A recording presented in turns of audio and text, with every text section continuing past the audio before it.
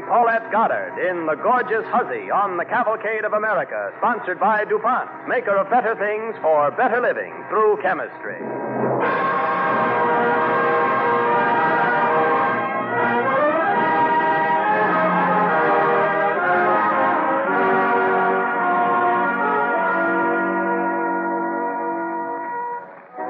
Tonight, DuPont brings you the young screen actress Paulette Goddard in the story of a woman whose amazingly modern career burst like a bombshell over the nation's capital a century and 3 decades ago. Peggy O'Neill was her name, and there are many legends and many true stories about her. Our play tonight is based on both, adapted from the best-selling novel by Samuel Hopkins Adams. DuPont presents Paulette Goddard as The Gorgeous Hussy.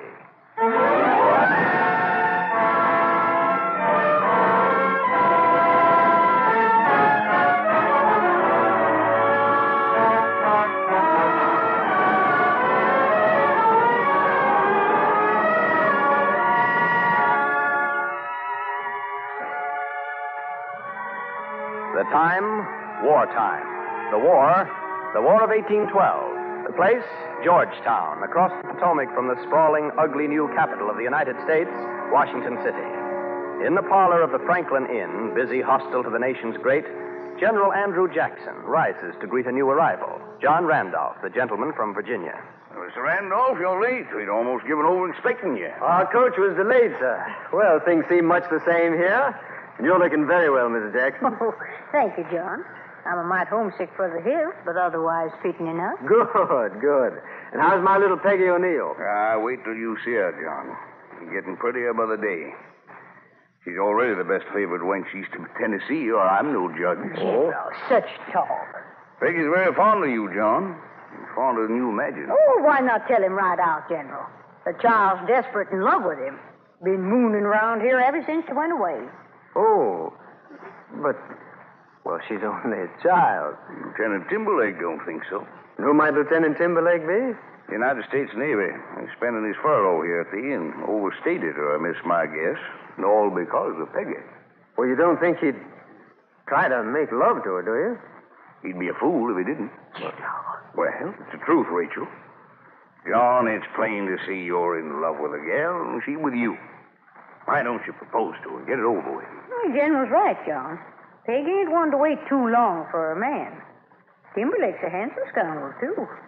Takes her to the theater and all. Where is she?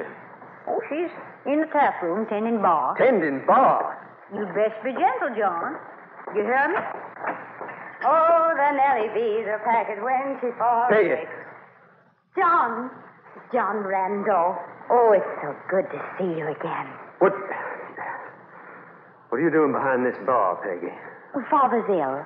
I sent Cree to the city to fetch my new gown from the dressmakers. That's no excuse. You want people to think you're a common barmaid? Well, why not? Because you... What about this Timberlake fella? Have you met him? Peggy, now, this is no joking matter. Don't you know what they say about ladies who go about with sailors? No, and I don't care. But I do know one thing, that sailors are fighting this war for us. While you congressmen, you talk, and do nothing to help. That's not true, Peggy. Oh, I'm sick of your talk and advice. I'm going to marry a man who's doing things. Peggy. Marry? Would you mind fastening this pesky stock for... Oh, pardon me. I thought you were alone. Oh, it's quite all right, Lieutenant Timberlake. I want you to meet an old friend of mine, Mr. Randolph of Roanoke. Pleasure, sir. Glad to know you, sir. I hope that you'll make Peggy happy. Goodbye, Peggy. Good day, sir. Oh, John, wait. You're an odd gent. What did he mean he hoped I'd make you happy? I told him I was going to marry you, Lieutenant. You what? Yes, that's what I said. Do you love me, Peggy? Why, yes, of course I do. I wouldn't marry you if I didn't. I don't understand you, Peggy. I suppose I never will. No, it doesn't matter, but you probably won't.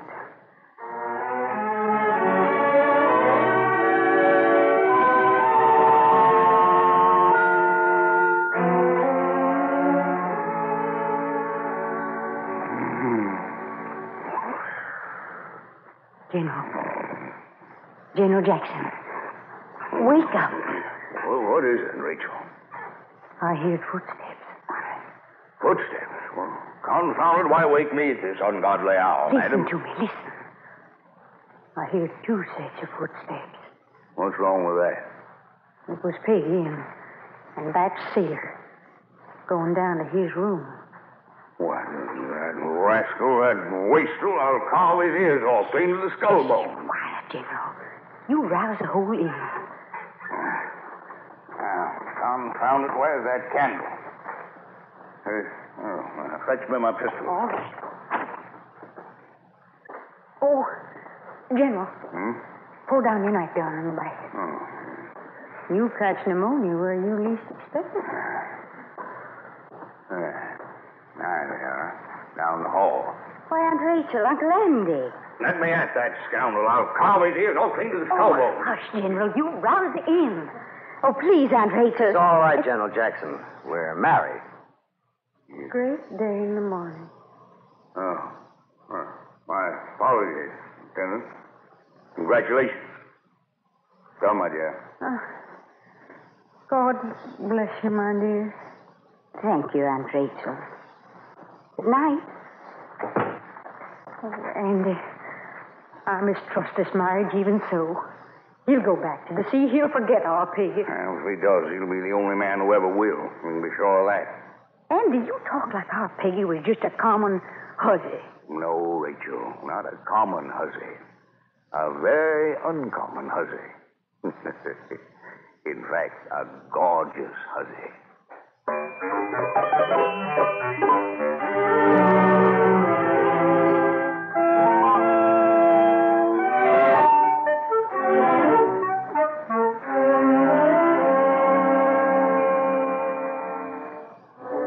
And so the curtain falls on the first act of The Gorgeous Hussy, starring Paulette Goddard on the Cavalcade of America, sponsored by DuPont, maker of better things for better living through chemistry.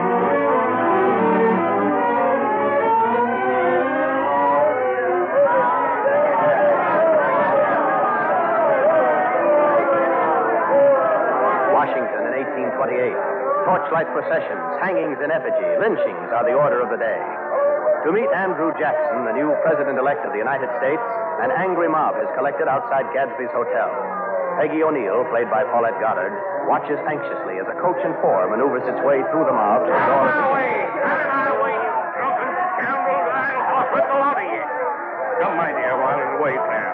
Oh, General, I'm so scared for us. Why do they hate us so?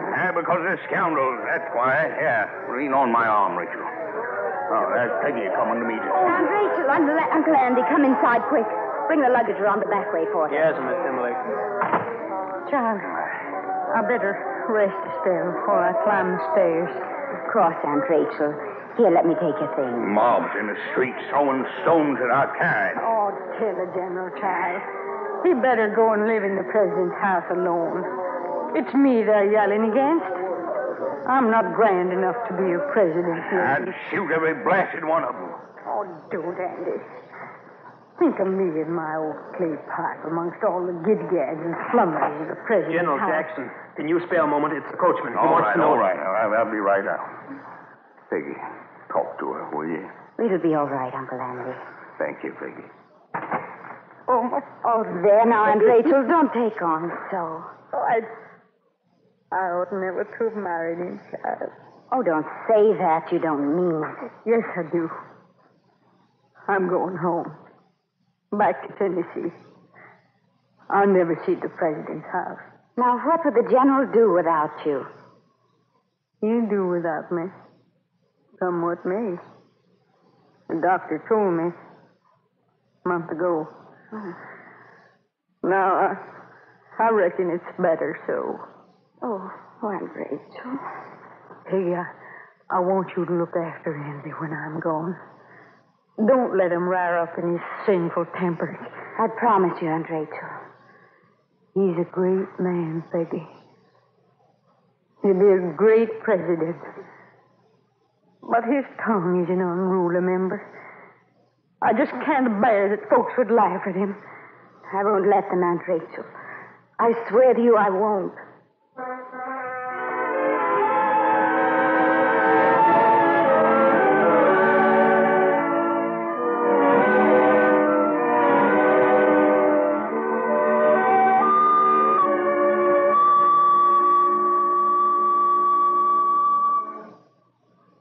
Mistress Timberlake? Yes, I'm Mrs. Timberlake. You're even more beautiful than they told me you were. I'm Miss Calhoun, Miss Timberlake, the Vice President's wife. How do you do? I was so sorry to hear Miss Jackson's death. Such a tragedy. Coming just before the inauguration. You must have been almost her only friend in Washington. Why, she had millions of friends all over the country. Oh, really? Yes, really. People who voted for a plain man with a plain wife because they were tired of being cheated by a pack of official snobs. Well, of course, I don't understand politics, Mr. Timberlake. I leave those things to my husband. I see. Mistress Timberlake, I know that the president is very fond of you. He even says you've given him valuable advice. I don't doubt it. You're obviously a clever woman. Mrs. Calhoun, suppose you come to the point. Very well, I shall. Mistress Timberlake, your friendship with the president has become a matter of public scandal. You would best serve his interests if you would take an extended voyage. To Europe, perhaps. In fact, I would be willing to finance such a journey for you, say $5,000. Is that all you had to say to me, Mrs. Calhoun? Yes. Then good day. Mr. Timberlake, I came to you in good faith. I think you owe me some explanation. Very well. Mrs. Calhoun, your husband is a very ambitious man. He wanted to be president. He became vice president instead. So now he would like to have Andrew Jackson impeached and become president anyway. Failing that, he will try to split the Union and become president of part of the United States. How did you know all this? Then it's true. Of course not. Well, where did you hear such a story? Like my friendship with President Jackson, it too has become a public scandal, madam. Really, Mr. Timberlake, I dislike gossip myself, Mrs. Calhoun, so I won't tell the story of your trying to bribe me. You poor fool. Who would take the word of a former barmaid against mine? I know one man who will. Andrew Jackson.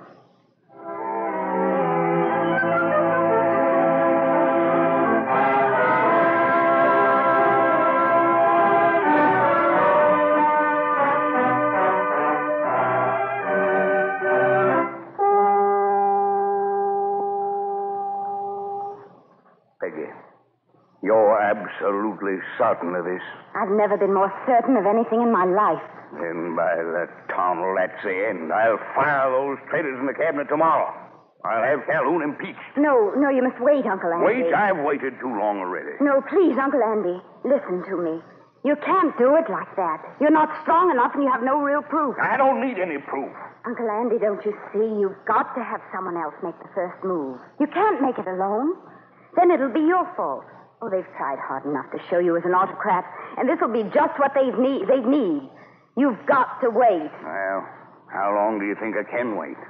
Well, at least until after this reception. Your guest will be here any minute. I want to think. I know there's a way. You're right, as usual, Peggy. But by that tunnel, it makes my blood boil. I know it does, Uncle Andy. It makes mine, too. Maybe that's why I'm the way I am. You know, we're out of the same pasture, Peggy. You and me. Ambitious. Common folks who know we've got to go up and on in spite of everything. Because we're better and brainier than all the snobs and the pompous fools who rule men's lives. And we've proved it.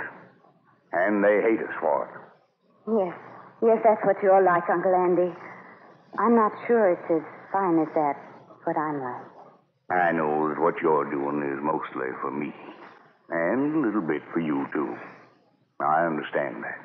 No, they're not going to like seeing me here tonight. And let them lump it. I know, but to see me here as a sort of unofficial mistress of the White House at a reception... But you want to be, don't you, Peggy? Yes. I'd be lying if I said I didn't. Well, sounds like the guests have arrived. Suppose I got to do my duty. You go ahead. I think I'd better be sort of in the background for a while. Oh, Uncle Andy. Yes, my dear? Don't say anything tonight, will you? Well, I'll try not to. Mr. Van Buren. Ah, Mr. President. Howdy, Van. Did Madam Jehovah show up yet? The Vice President and Mrs. Calhoun. That'll be her now. Behind that large ostrich fan. Dear Mr. President, what a lovely reception. So sorry we're late. John's work, you know. Of course. I'm glad you could get here, John. You'll excuse me, my dear. I see Senator Eaton across the room. Such a brilliant gathering, Mr. President. So sad that poor Miss Jackson passed away before she could enjoy it. My Rachel never hankered much for the gid-gads and flummeries of society, man. Gid-gads and flummeries. How quaint. But surely you intend to enlist one of the cabinet ladies to be mistress of the White House, Mr. President. No, ma'am, I don't. The President is just keeping us in suspense, aren't you, Mr. President? Yes. Well, we all have our fingers crossed. Then uncross them. The new mistress of the White House is standing right over there. What? Why, it's that... Oh, Mrs. Timberlake. Yes, Mr. President. I believe you know these ladies, Mrs. Calhoun, Mrs. Barry.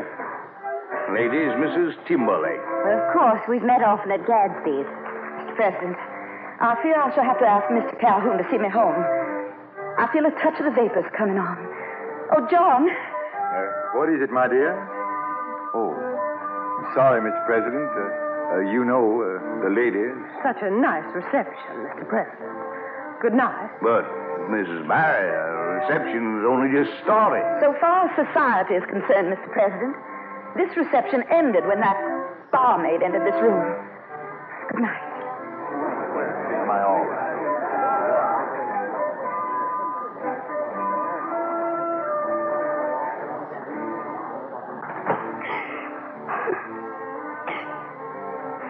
Uncle Andy. Stop that confounded music. Party's over. Now, Peggy, this ain't like you. Oh, I should never have come. Peggy, this is my house. Common people of the United States elected me to live in it. As long as I'm master of it, I'll run it how I please, and I'll have in it who I please. Oh, but now we're worse off than we were before, both of us. And it's all because of me. Maybe some other folks will be worse off before I get through with them. Yes. Maybe they will. That's a gal. We're not licked yet. But, Uncle Andy, you must give me a little more time. Time for what? For what I have to do. What you have to do. Yes, Uncle Andy. Promise me you won't make any open break with the cabinet just yet. Peggy, what are you driving at? Will you promise me? All right, Peggy, I promise, but you've got to tell me. Uncle Andy, please trust me just this once more. I know what I'm going to do is right for both of us. I've always known it somehow. Known what, Peggy? That if I'm going to help you, I've got to be their equal in their eyes. I've got to be the wife of a cabinet minister, too. Wife of a cabinet minister? But how in creation... Well, there's only one way, isn't there? I'm going to marry John Eaton. Peggy, you hardly know the man, do you? I know him. I know him better than he knows himself. What about Randolph or Roanoke? Well? You love him, don't you, Peggy? Yes, I love him in a way, but I'm afraid that there's something else I love more. What's that? You know, don't you, Uncle Andy? Yes, Peggy. I'm afraid I do.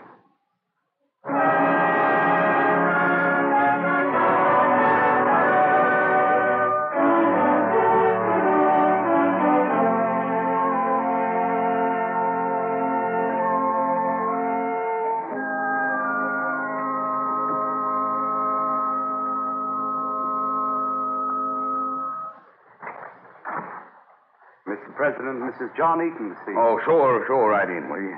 Good morning, Uncle Andy. Peggy, oh, my, you're looking fine. Oh, I've never felt better in my life. Because, Uncle Andy, we've won. Won? Who's won? What? I've persuaded my husband to resign from your cabinet. He sent a letter off today. Resign?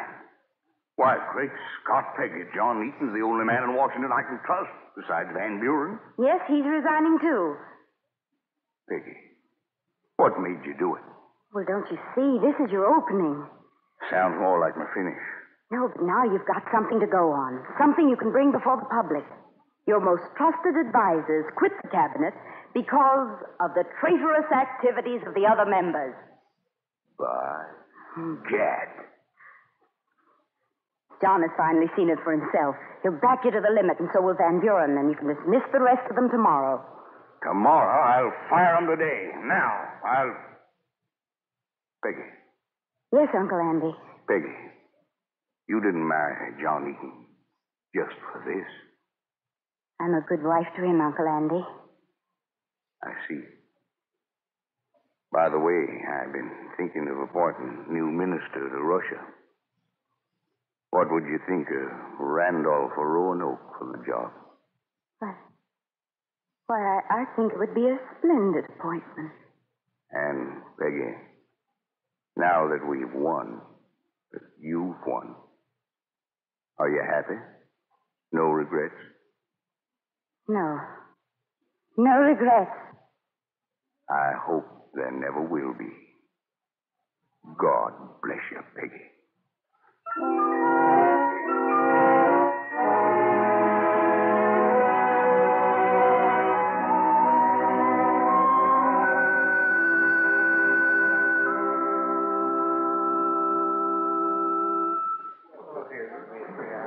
Mr. President, gentlemen of the Cabinet. Sit down, gentlemen. Make yourselves comfortable.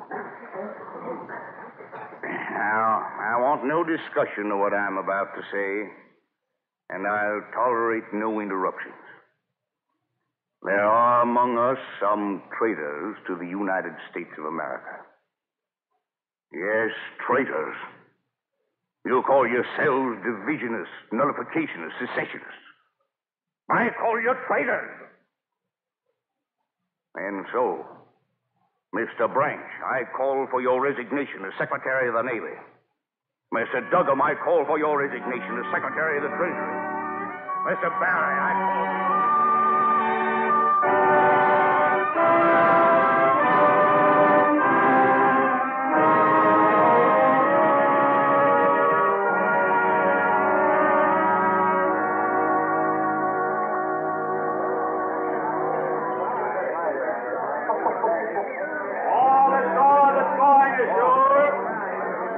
Well, Peggy, seems that it's goodbye for good this time. Perhaps not, Randolph of Roanoke. It's what you want, isn't it? No, that's not what I want. You've got what you've always wanted now, haven't you? I wonder if I'll ever know the answer to that question. Oh, Peggy. Why did you let him send me into exile? Oh, I thought it was best, John. Maybe we can both forget all the things that we have to forget. I hope it'll be easier for you than for me. You do understand why I did what I did, don't you? Oh, Peggy, what is it to me whether you saved the Union or what not? I loved you, and you used me as you used all the others to satisfy that eternal gnawing ambition. But what's happened to little Peggy O'Neill? What's happened to her, Mrs. John Eaton? Perhaps she's going away on this ship, John Randolph of Roanoke, with you. Perhaps only Mrs. Eaton is going home now to still do what she has to do. Oh. Goodbye, Mrs. Eaton. Goodbye, John. Goodbye, my dear.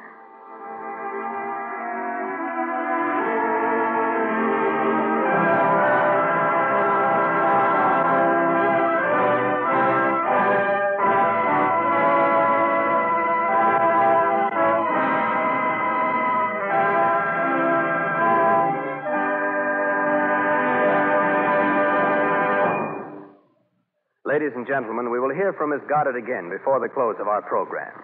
Meanwhile, we have some interesting information for you. On this eve of the new year, a nation at work is asking how much can we produce and how soon. And much of this necessary speed in production depends upon how rapidly America can fabricate metal. The quickest way to clean metal for fabrication is by solvent degreasing. Metal, when it comes from the mill, is usually covered with oil and dirt. Before it can be lacquered, plated, or given any final protective coating, it must be clean, absolutely clean. A single oil spot, even a thumbprint, means that rust may develop later, or that the last coating of paint, say, will flake away. You can wash pots or pans or even the family automobile. But how would you go about cleaning, say, the giant metal wing of an airplane, or pilot armor protection for a plane? The answer in industry is solvent degreasing. In the degreasing process, a solvent manufactured by DuPont is heated in the bottom of a specially designed degreaser. Vapor rises from the solvent and condenses on the metal to be cleaned. A vapor 4.5 times as heavy as air, controlled so it doesn't escape from the tank. The fluid, as it condenses, falls back to be used over and over again, an economy. And with it falls the grease, every bit of it. The metal is taken from the tank absolutely clean and ready for surface finishing. The degreasing tanks themselves range in size from a dishpan to a boxcar. The process has already proved valuable in cleaning machine tools, electric motors, automobiles, mining equipment, and many other things. At present, it is rendering a service beyond price to manufacturers who work with steel and other metals in supplying the armed forces of the United States and friendly nations. To cite only one example, if it weren't for solvent degreasing, we might not be able to turn out airplane motors at the rate at which we're now producing them. Solvent degreasing cleans all newly machined parts before the airplane motor is assembled. Then, after the motor is given its trial run, it is taken apart and studied piece by piece. Of course, after running, the individual parts are covered with lubricating oil, and that has to be cleaned off. Here, solvent degreasing does the job, and a perfect job, in a few minutes. Thus, solvent degreasing does away with bottlenecks in industry wherever the cleaning of metals is a problem. In the present emergency, it is no less than vital. And so the DuPont chemist has added to his peacetime task of making better things for better living through chemistry the wartime job of helping to make sure that we will enjoy those better things in the future, that we may have them in our time, in the sort of world we choose to have our children live in. And now, ladies and gentlemen, the star of tonight's cavalcade, Miss Paulette Goddard.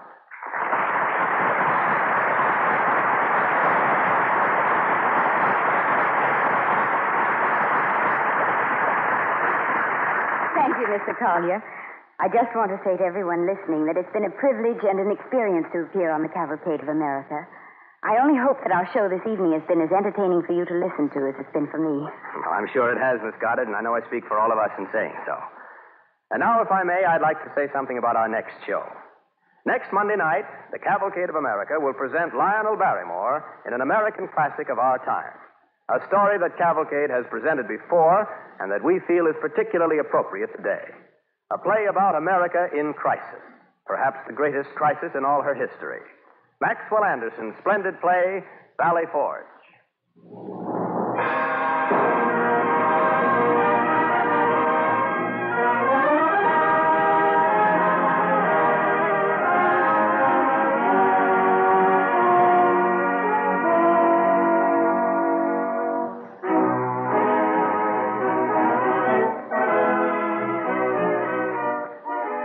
Don't forget, next week, Cavalcade presents Maxwell Anderson's Valley Forge, starring Lionel Barrymore. On tonight's program, the orchestra and the original musical score were under the direction of Don Voorhees. Miss Goddard appeared tonight through the courtesy of Paramount Pictures, for whom she will presently star in The Lady Has Plans. On the Cavalcade of America, your announcer is Clayton Collier, sending best wishes from DuPont.